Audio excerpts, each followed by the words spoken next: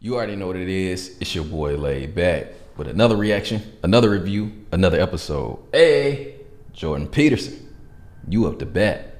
Bah! Tell me I ain't the fucking go. It's your boy Laid Back. Welcome back to my channel. Hey, two things we gotta do. You gotta hit that subscribe button. I'm drinking this water. You already know what it is, man. Focus on you in 2022. Focus on you in 2022, man. We back with another Jordan Peterson reaction, man. This is Most Savage Comebacks. I don't know what to expect. But we here. If you're new here, make sure you hit that subscribe button, hit that like button for your boy, man. But let's go ahead and get into it. Fire Squad, what's poppin'? Let's get it. How much responsibility do you feel that you have, particularly guys, the alt-right, who, as you say, some of them have enjoyed your work and say, no, I'm not one of you guys. I'm not with you guys. They haven't enjoyed my work. I've definitely read bits on the internet. Read more. Do you think a trans woman is a real woman? I don't really like the way those questions are formulated. You know, I don't know what that means. What do you mean a real woman? Well, I'm asking you, in your mind, mind. It depends what you think a real woman is, but do you think a trans woman is a woman? No. Why not? Because I think that women are capable, generally speaking, of having babies, and they have female genitalia, and they have an XX chromosome, and I think the biological markers are relevant. I'm interested in people being able to have different choices and having equality of outcome. Aha, well, so the overwhelming proportion of people who are in prisons are male. Now, do you want to equalize that, just out of curiosity? What about bricklayers? They're 99% male, and we've got about 3/4 of the population now in universities in the humanities and social sciences are female. Yeah. Are we going to equalize that? And men work longer hours, they work more dangerous jobs, they're more likely to move, they're more likely to work outside.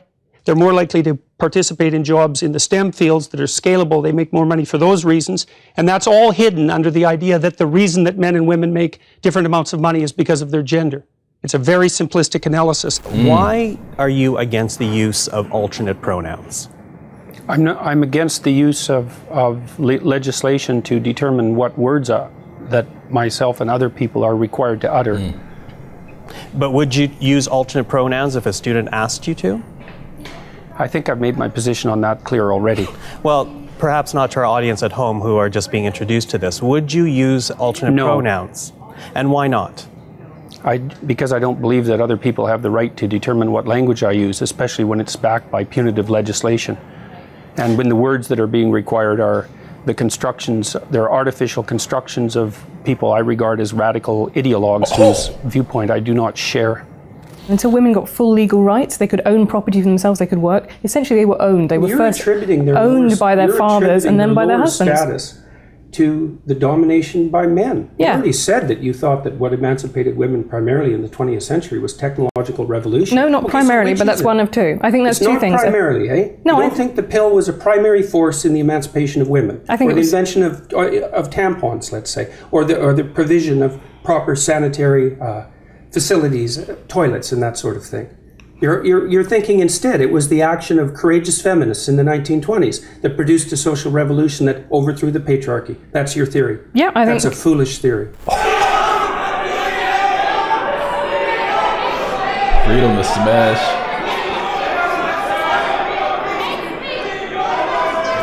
Freedom to smash bigotry.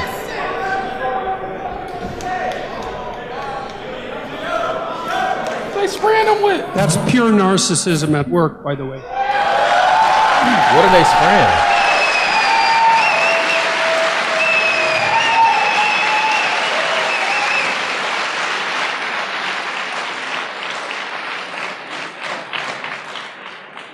You know, to hijack an event like this that other people put time and effort into, and to use their civility of the crowd and the civility of the organizers as an excuse to blatantly yell out your ill-informed opinions is no way to conduct a civil dialogue. It's absolutely appalling. The people who do that should be embarrassed.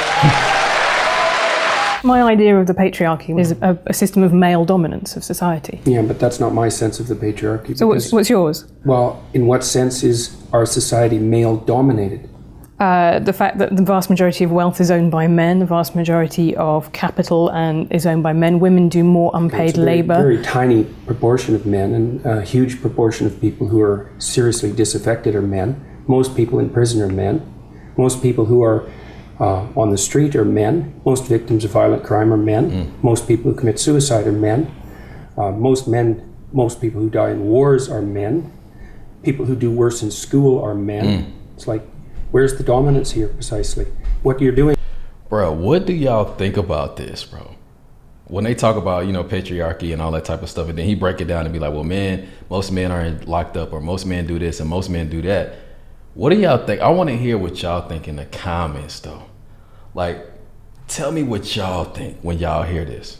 From either side, it don't matter. I just want to see what y'all think about this. A tiny substrata of hyper successful men and using that to represent the entire structure of Western society. There's nothing about that that's vaguely appropriate. But I could say equally well that most rape victims are women. You know, terrible things happen to people of both sexes. And you could say that with perfect utility, but that doesn't provide any evidence for the existence of a male-dominated patriarchy. I would say that anybody with more than a cursory knowledge of 20th century history who dares to claim simultaneously that they have compassion for the downtrodden and that they're Marxists are revealing either an ignorance of history that's so astounding that it's actually a form of miracle, or a kind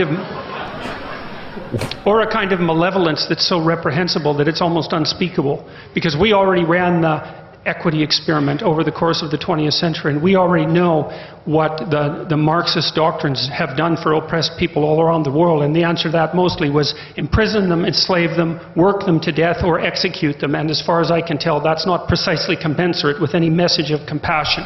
Sorry, tried that, didn't work. We got 100 million corpses to prove it, and that's plenty for me. And if it's not enough for you, well then you should do some serious thinking, either about your historical knowledge or about your moral character. Whoa. Question for Professor Peterson. Why do you feel that someone's personal gender identity and pronouns infringes your free speech?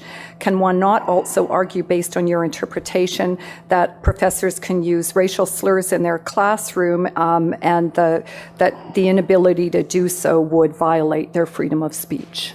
There's a difference between saying that there's something you can't say and saying that there are things that you have to say. And I regard these made-up pronouns, all of them, as the neologisms of radical PC authoritarians. Do you understand that? And I'm not a fan of that sort of person. And the reason I'm not a fan of that sort of person is because I've done my homework. I've read everything I can get my hands on in the development of authoritarian political systems, and I know the literature inside out and backwards. And I am not going to be a mouthpiece for language that I detest. And that's that.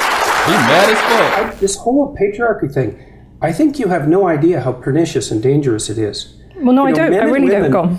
Throughout history have fundamentally cooperated to push back against the absolute catastrophe of existence. A terrible death rate, the probability of chronic starvation, early death, disease, the difficulty of raising children, with all the death that was associated with that.